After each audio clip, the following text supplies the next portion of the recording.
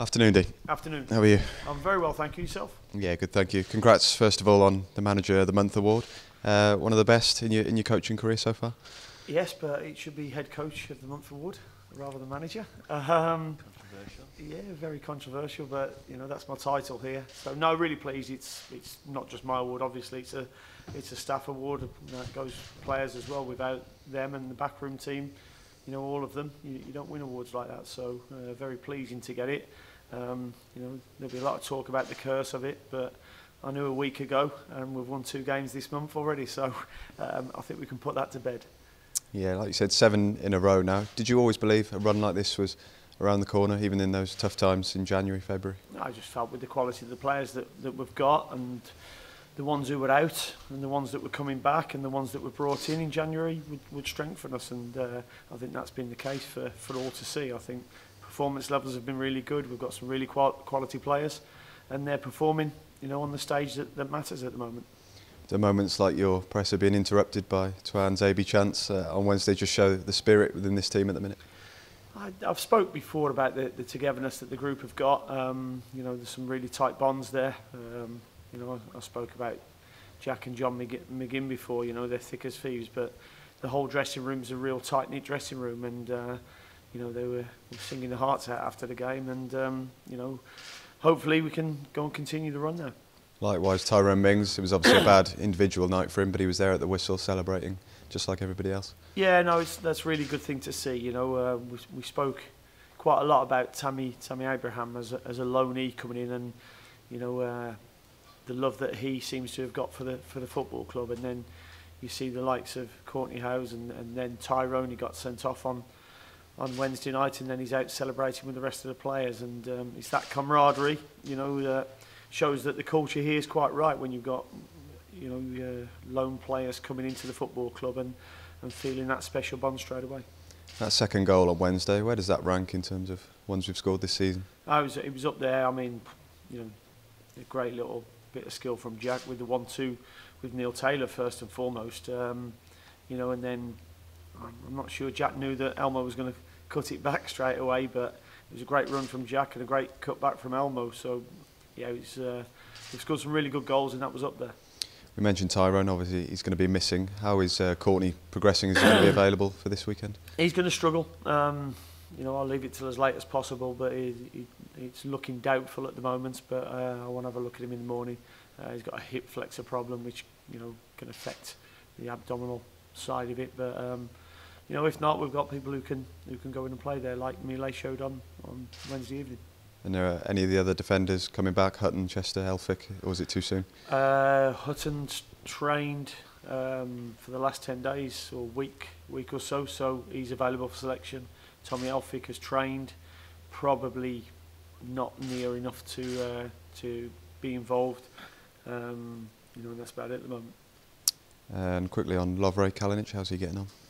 Yeah, he had an operation just to tidy up the cartilage that had just flapped open a little bit, but he's up walking around already, and would expect him to be back in the next 10 days or so. So it was one that we wanted to get done very quickly. He came back off international duty, had a scan, and we saw that he had a little bit of cartilage problems, so they dealt with it very quickly, and thankfully he should be back in the next 10 days. And you mentioned on Wednesday not just selection now, but also tactical headaches after Codger's performance. How much of a headache is he going to give you? Oh yeah, I mean, I thought his performance for 45 minutes was excellent, and he gave us what we wanted and just what we needed at that time. Him and Tammy kept the ball in the opposition half, and he got his goal as well, and put in a real tireless effort. So yeah, it's given me a problem.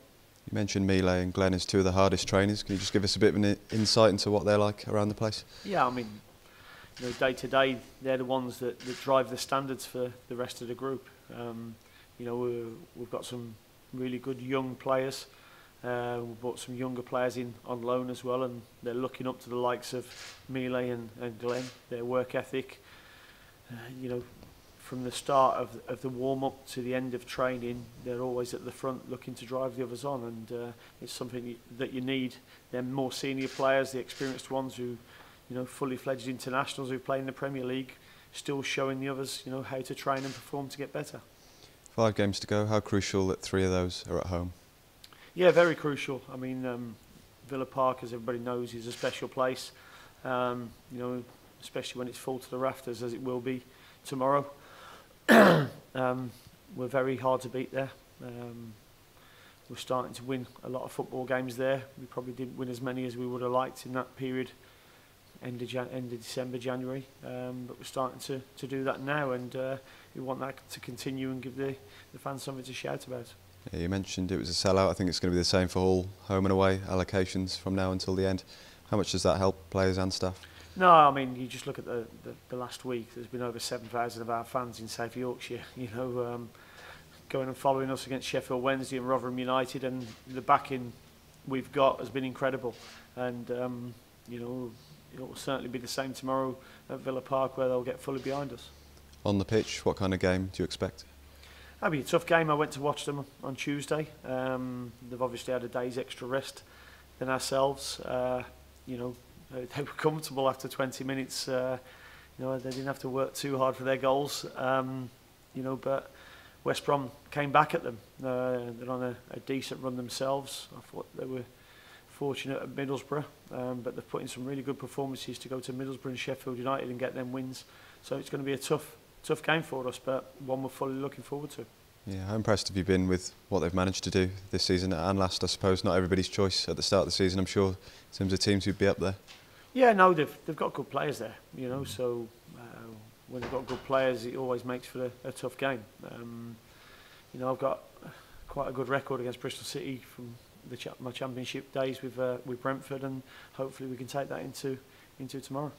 We saw your golf in hand in the week. How much would you love now to kick back Sunday night and watch the final day, knowing we've won 8 in a row? Well, if I'd have beat JT, it would be even tastier. But he found a way to beat me just about. But no, if we've got 8 on the spin, then I'll be a very happy man Sunday night. Cheers, Dean. Thank you. Cheers, thank you. Dean, are Aston Villa the best team in the Championship? Oh, not at the moment, because there's 4 more teams above us. On current form, we're doing well. You know, but it's a season-long marathon, 46 games, and you know, it's highly unlikely we're going to finish in that top 2. But we have to make sure we keep on winning games to finish in the top 6. What's changed? I know Jack Grealish came back. You made him captain. You had that great result against Derby, but other players seem to be performing better now. What's changed from, say, 7-8 weeks ago when you were drawing at Stoke?